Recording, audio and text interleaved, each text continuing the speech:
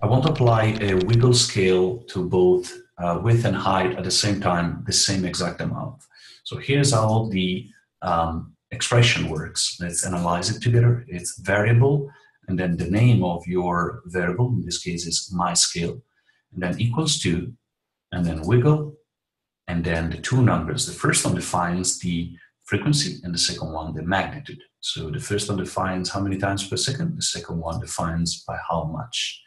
And then remember this important semicolon, and start the new line below by saying into square bracket, my scale, or whatever other name you have wrote here, and then into another set of square brackets. It's 0, and then comma, and then again my scale, and then again 0 within another set of square brackets. And then close the final square brackets, and then you got it.